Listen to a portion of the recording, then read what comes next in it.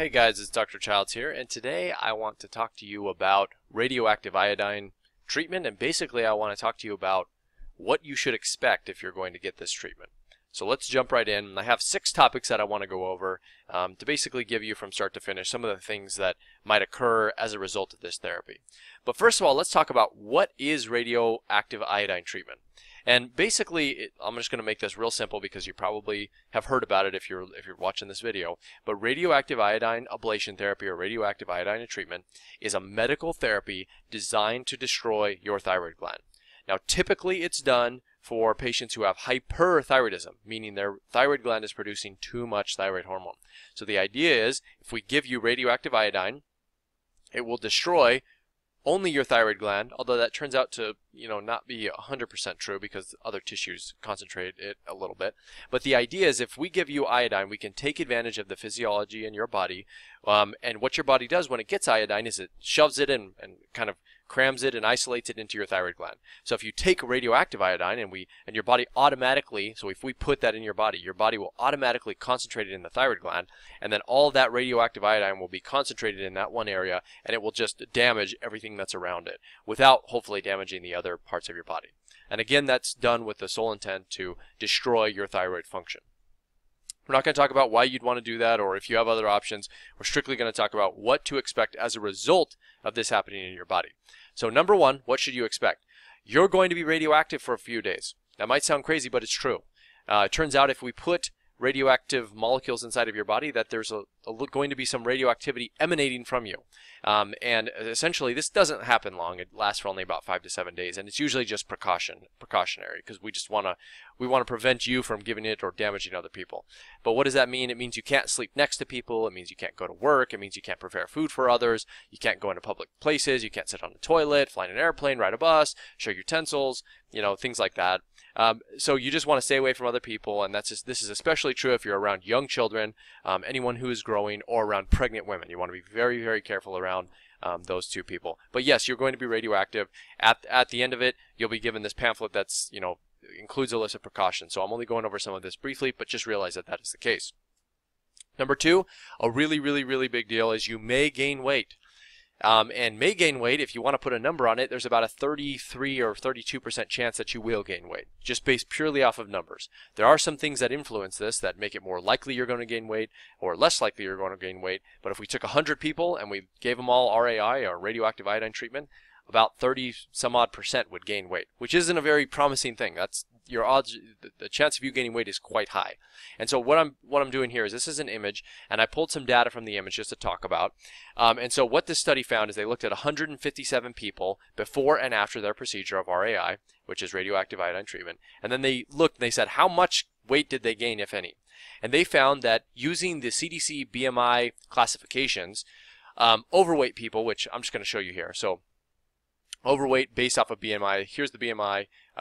Here's that range, and here's the classification. So BMI, if you're here, you're considered overweight. If you're 30 or higher, you're considered obese, and if you're 40 or higher, you're considered class 3 obese. So they used those proportions, and they found that of the people who were overweight in this category, so they had the BMI between 25 and 29, which a lot of people in America are, that the percent in the beginning was 9.6, and then after the procedure was 18.5, so a big increase, about double. And then the proportion of obese patients increased from 6.4 to 21, so almost quadruple there. So that means the obese. So if you were already overweight going into radioactive iodine therapy, there was a huge percentage of people in this category that went from or that became obese as a result of the therapy.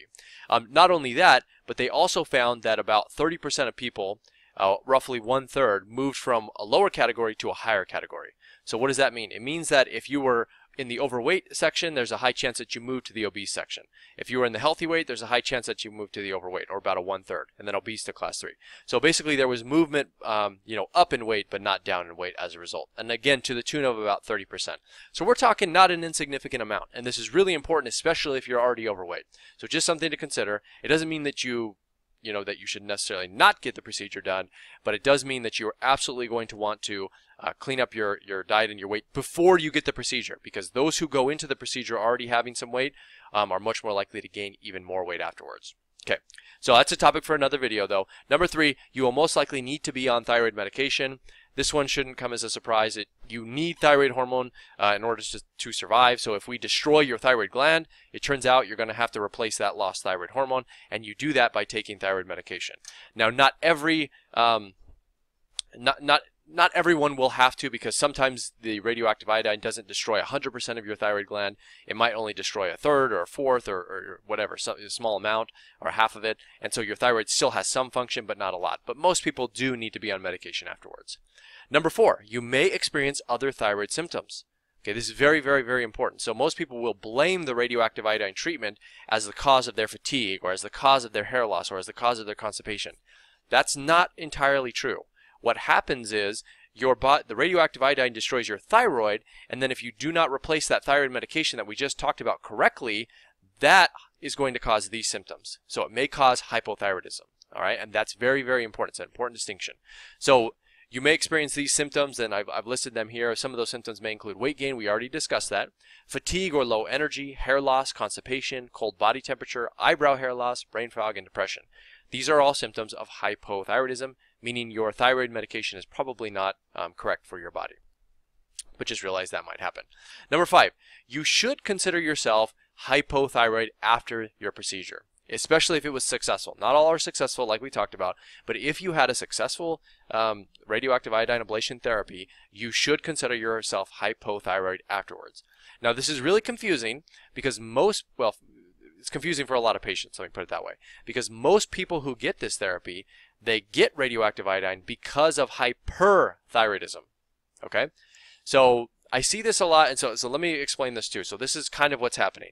When I was working in the hospital and I was in residency, I would have to admit patients, and so they would come in, and it's usually late at night for whatever reason, and I would go in and I'd ask them, like, do you have are you on any medications? And they usually wouldn't remember. And then I would say something like, do you have high blood pressure, or do you have high cholesterol? Do you have something? And they would respond, no, I do not have high blood pressure, or no, I don't have high cholesterol.